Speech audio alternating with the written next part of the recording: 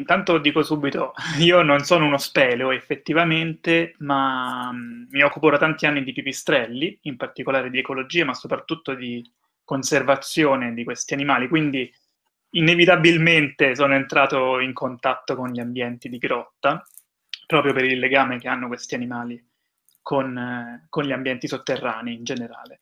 E inevitabilmente ci si scontra, soprattutto quando si parla di grotte turistiche o frequentate dalle persone, con problemi di convivenza, diciamo, tra l'utilizzo da parte degli esseri umani, da parte nostra, delle grotte e la presenza di questi animali. È difficile parlare in generale di pipistrelli perché, ed è anche però uno degli aspetti più appassionanti di occuparsi di questi animali, perché i pipistrelli sono tantissimi e sono molto molto diversi fra di loro. Se consideriamo che in generale nel mondo oggi conosciamo circa 5.000 specie descritte di mammiferi, 1.400 sono pipistrelli, quindi un mammifero su 3 è un pipistrello. 1.400 specie di pipistrelli, queste che vi ho messo sono un po' le mie specie del cuore, diciamo, nessuna di queste è presente in Europa e in Italia, sono tutte specie esotiche, però vi rappresenta molto bene quella che è la variabilità sia dimensionale di questi animali, sia di forme che possono assumere. E questo per sottolineare che, come dicevo prima, 1.400 specie di pipistrelli vuol dire 1.400 modi diversi di fare il pipistrello, perché ogni specie, qui in questi casi che vi ho messo sono molto evidenti le differenze, ma anche in specie apparentemente molto simili alcuni aspetti della biologia, dell'ecologia, del comportamento, delle preferenze ambientali possono essere profondamente diversi, il che rende difficile sia studiarli, purtroppo, sia conservarli o sapere come gestire le situazioni di conflitto. Per quanto siamo in Europa, quindi la nostra biodiversità sia sicuramente inferiore rispetto a quella di tanti paesi tropicali, equatoriali, eccetera, i pipistrelli fanno una buona figura anche in quella che è la diversità animale autoctona italiana, diciamo. L'Italia è un cosiddetto hotspot di diversità, ovvero per le sue condizioni climatiche, geografiche, storiche anche, racchiudiamo nel nostro territorio, facciamo un po' di campanilismo, una grande fetta della biodiversità europea. Abbiamo un sacco di specie che vivono solo da noi, si può parlare molto spesso di endemismi e abbiamo anche un pipistrello endemico, un caso eccezionale in Sardegna. Ma anche in generale abbiamo una grandissima diversità di organismi che abita il nostro territorio e questo si riflette anche nei pipistrelli. Delle 1.400 specie che vi ho nominato prima, 35 almeno, ed è un numero in continua crescita, sono presenti in Italia. Quasi tutte, anzi direi tutte insettivore, quindi nel nostro caso non abbiamo la diversità di prima in cui vedevamo specie che mangiano polline, pesce, insetti, frutta, sangue in alcuni casi. E tutti i pipistrelli europei, quindi anche le specie presenti in Italia, sono invece insettivore e quasi tutte, anzi direi con una certa tranquillità tutte, frequentano in maniera più o meno regolare gli ambienti di grotta. Alcune, se probabilmente frequentate gli ambienti sotterranei, alcune vi sono sicuramente molto molto familiari perché sono molto frequenti in grotta, sto parlando della prima foto sulla sinistra, i rinolofi soprattutto, sono delle presenze quasi che ci si aspetta quando si va sottoterra, ma molte altre specie come anche il mignottero, che è la specie che vedete dalla terza sulla sinistra, ma anche le altre specie molto spesso frequentano le grotte, alcune sono più visibili quando entriamo in grotta, altre sono invece meno contattabili perché magari frequentano dei microambienti dentro la grotta meno esposti, fessure, spaccature, eccetera, eccetera. Oltre alle grotte, però, i pipistrelli, rimanendo soltanto sulle specie presenti in Italia, frequentano tantissimi altri ambienti. Quindi la stessa specie la possiamo ritrovare in diversi contesti ecologici e addirittura gli stessi individui, durante l'arco della loro vita o durante l'anno, possono frequentare ambienti profondamente differenti. Il che di nuovo li rende estremamente interessanti da un punto di vista ecologico e estremamente complicati da conservare. In termini tecnici chiamiamo i pipistrelli degli specialisti multi-habitat, che vuol dire appunto che ciascuna specie ha bisogno di particolari presenze ambientali, particolari caratteristiche dell'ambiente per sopravvivere e per riprodursi correttamente. Quindi, sebbene molte specie frequentino le grotte, tutte le specie hanno bisogno di un certo numero di ambienti differenti. In genere distinguiamo ambienti che vengono utilizzati per il rifugio, quindi grotte, ma spesso anche cavità di alberi, e sempre più spesso ci accorgiamo anche di edifici, e poi invece habitat che vengono utilizzati per foraggiare, quindi che questi pipistrelli utilizzano per cacciare, e si tratta molto spesso di aree umide o di zone forestali, ancora più spesso, e a volte anche, se avete avuto esperienza, anche di ambienti urbani. Il ciclo biologico dei pipistrelli, oltre a essere scandito dall'avere necessità di diversi ambienti, è fortemente scandito dal passare delle stagioni. Sono animali che hanno un rapporto particolare con le temperature, anche perché sono in grado parzialmente di controllare la propria temperatura corporea, lo vediamo fra poco. Adesso siamo a fine aprile e in questo momento, ormai da qualche settimana con il caldo che ha fatto, i pipistrelli si sono svegliati dal letargo in cui erano caduti, in alcune specie più profondamente, altre meno, e si stanno spostando verso i rifugi che utilizzeranno per partorire, quindi dove formano quelle che chiamiamo in gergo tecnico le nursery. Quindi sono in spostamento in questo momento. Successivamente in estate cosa succede? Queste aggregazioni di individui, che spesso sono quasi solo di femmine, ma non necessariamente, e quindi queste nursery, vedono il ciclo riproduttivo in atto sostanzialmente, ovvero le femmine partoriscono, crescono allattandoli i loro piccoli, e più o meno per tutta l'estate. L'aspetto importante in questo caso è che ogni femmina di pipistrello, a parte pochissime eccezioni, per alcune specie, produce un solo piccolo l'anno. Il che vuol dire che se quell'anno la riproduzione va male, è un grosso problema per questi animali.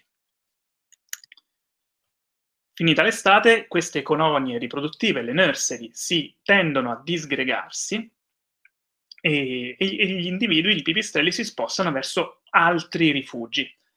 Possono essere altre grotte, possono essere altre strutture, nel caso di specie che utilizzano anche alberi o altre strutture per rifugiarsi. In autunno, in genere, l'autunno, comunque la fine dell'estate e l'inizio dell'inverno, sono periodi in cui la maggior parte delle specie italiane si riproduce, ovvero si accoppia, per essere più precisi. Alcune volte si accoppiano direttamente nei rifugi che verranno utilizzati anche durante l'inverno, altre volte vengono occupati dei rifugi specifici per brevissimi periodi di tempo che vengono chiamati siti di swarming, dove gli individui si radunano anche da grandi distanza solamente per gli accoppiamenti. Finita questa frenesia riproduttiva, potremmo dire, arriva l'inverno e la maggior parte delle specie cade in quello che possiamo chiamare torpore invernale o, diciamo, colloquialmente letargo. I siti occupati per il letargo sono quasi sempre, con poche eccezioni, diversi dai siti occupati per le nursery, per tenere i piccoli, per allevare i piccoli. Questo perché, lo vediamo fra poco, le esigenze microclimatiche dei pipistrelli cambiano radicalmente nel momento in cui devono andare in letargo rispetto a quando invece devono allevare i piccoli. Nella stagione invernale la maggior parte delle specie è permanentemente all'interno del rifugio, in quello che sembra, diciamo, un sonno profondo, anche se in realtà ci avvengono dei risvegli abbastanza regolarmente. Tendenzialmente sembra per permettere agli animali di muoversi leggermente e di andare a bere quando questo è possibile.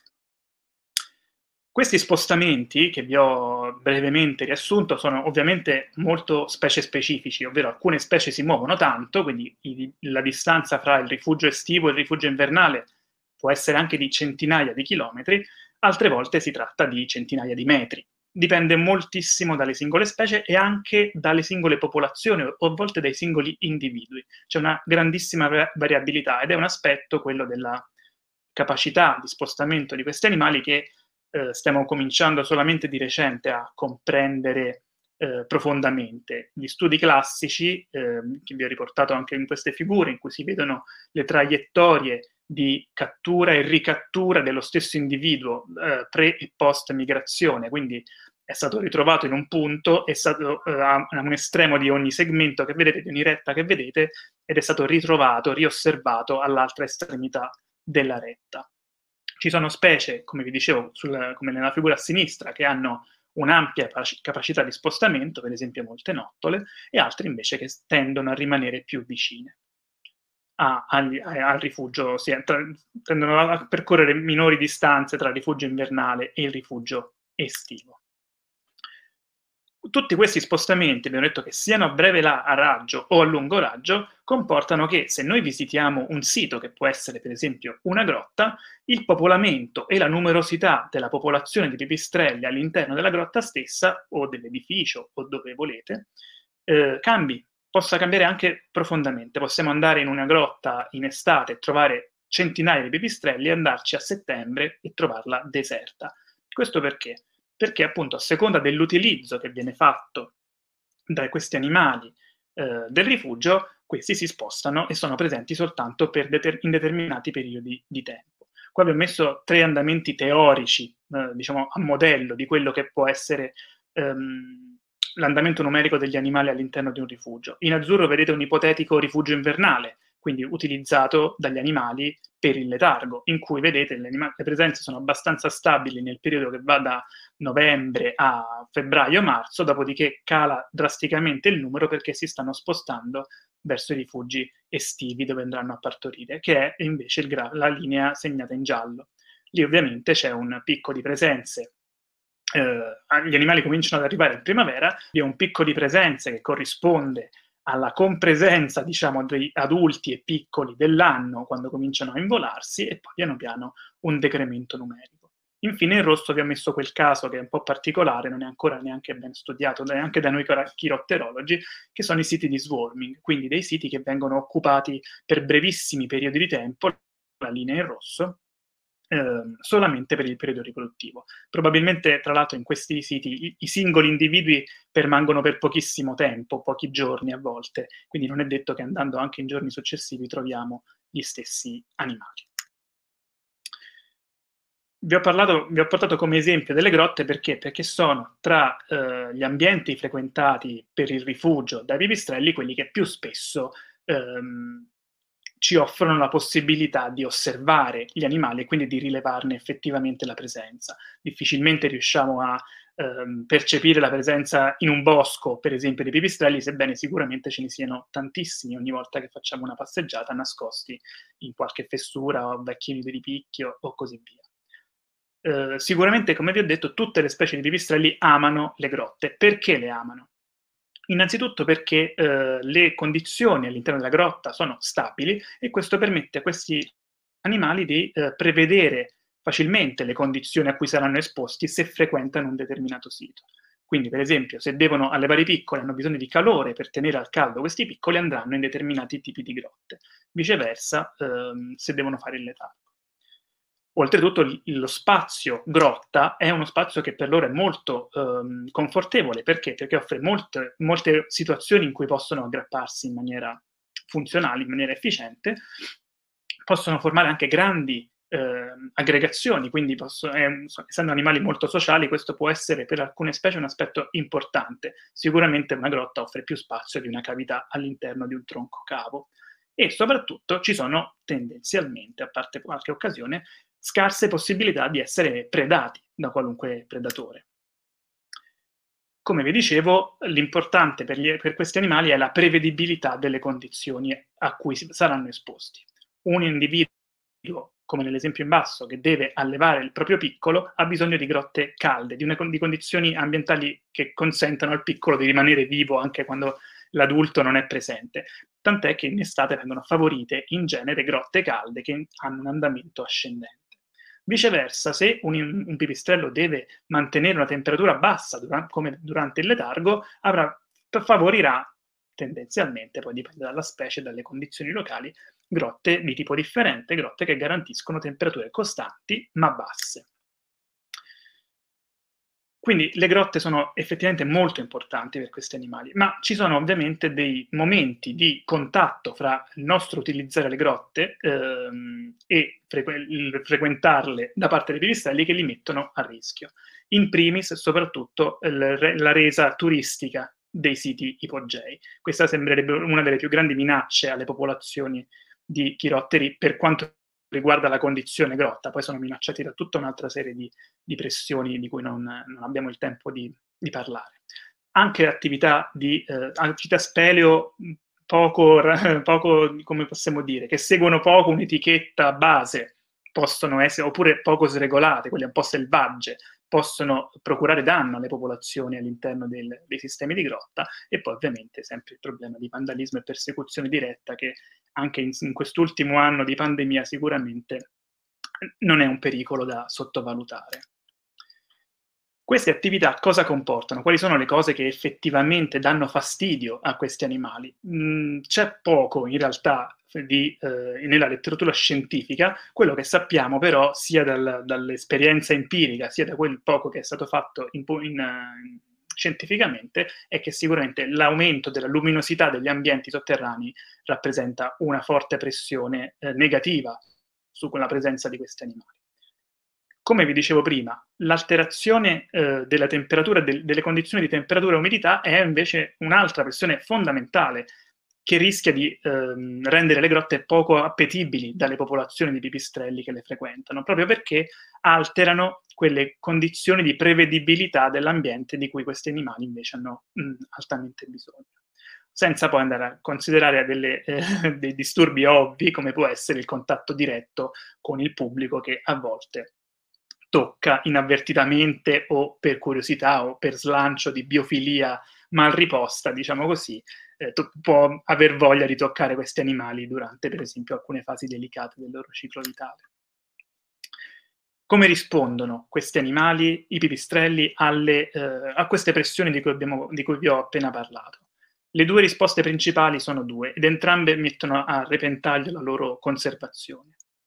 Parte quello che si è visto in studi relativamente recenti, in realtà del 95, questo di Thomas e colleghi, che però non ha avuto altro seguito purtroppo, è che gli animali, anche quando non vengono disturbati o illuminati direttamente, si svegliano, soprattutto se sono animali in letargo. Questo è un lavoro che dimostrò che anche a 1 o 2 ore di distanza dal passaggio del gruppo di persone sotto al grappolo dei pipistrelli, qualche individuo, a volte tanti, si risvegliano. Risvegliarsi durante il letargo per questi animali è estremamente dispendioso in termini di energie consumate, ovvero prima di entrare in letargo questi animali devono, come un po' tutti gli animali che vanno in letargo, accumulare grasso. Svegliarsi consuma una discreta quantità di questo grasso se si svegliano durante il letargo.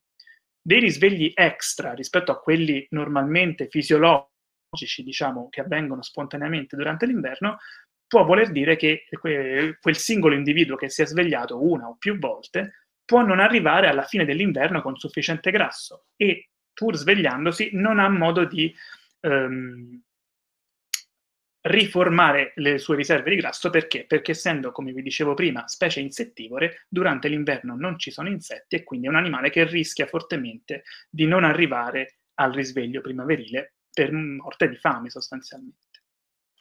Quindi anche non disturbando attivamente questi animali, in realtà questo lavoro del 95 indicò quantomeno che anche se noi ce ne andiamo mezz'ora dopo essere passati sotto il gruppo di animali, li vediamo tutti tranquilli, appesi, come quando siamo arrivati, in realtà è possibile che li abbiamo disturbati, ma questi effetti si vedono 1 o 2 ore dopo. L'altra conseguenza è l'abbandono del sito da parte delle colonie. Questo, purtroppo non ci sono studi fatti bene su questi aspetti perché è difficile avere dati sul pre e post apertura al pubblico, sto parlando di grotte turistiche ovviamente, di sistemi di grotta. Questo è l'unico caso con dati quantitativi piuttosto convincenti, una grotta, la Dupnisa Cave in Turchia, un sistema piuttosto grande, sono circa 3 km, con 17 specie in condizioni di preapertura al pubblico, che era utilizzata a seconda delle aree e delle specie all'interno della grotta, sia come nursery, sia come sito per l'invernazione. Bene, dopo l'apertura al pubblico, pochi anni dopo, quello che è stato visto era uno scenario piuttosto drammatico, con 2 specie scomparse dalla grotta, 2 specie particolarmente sensibili soprattutto alla luce, e un calo del 60-90% rispettivamente degli animali che passavano lì in letargo e degli animali che invece andavano lì a riprodursi. Quindi sicuramente un grosso danno alle colonie presenti in zona. Non ho precisato, abbandonare il sito per questi animali può essere impattante perché devono probabilmente scegliere dei siti meno idonei alla loro riproduzione o al loro letargo e quindi aumenta il rischio di mortalità, sia durante l'estate per i piccoli, sia durante l'inverno per tutti gli individui. Ci sono dei filoni di ricerca che stanno cercando adesso, in tempi recenti, questo è un lavoro del 2020, a capire come mitigare questa situazione, quindi come conciliare il più possibile l'usufruire da parte del pubblico di questi ambienti straordinari e anche però conservare le popolazioni di chirotteri. Quello che sembra funzionare meglio è l'utilizzo di illuminazione intelligente, quindi che per esempio si accenda soltanto al passaggio diretto delle persone per periodi di tempo limitati, e l'utilizzo di alcune lunghezze d'onda, in particolare vicino al rosso, che sembra disturbare meno, anche se ovviamente la soluzione ideale, diciamo in un mondo ideale, è quella della gestione adattativa, ovvero dove c'è la possibilità chiudere i settori delle grotte o deviare i percorsi turistici in funzione della presenza nei momenti critici di letargo e riproduzione dei chirotteri. Però ovviamente questo non è fattibile in tutti i contesti, dipende molto da come è strutturata anche la grotta e dalla volontà locale di chi gestisce il sito. Per quanto riguarda noi, diciamo, i gruppi speleo o chi frequenta gli ambienti di grotta, le regole, a volte sembra sciocco specificarle, ma invece fa sempre bene ricordarlo, i suggerimenti per una buona convivenza, quindi visitare il sito con pipistrelli senza minare la loro sopravvivenza o la loro persistenza nel sito, è molto semplice.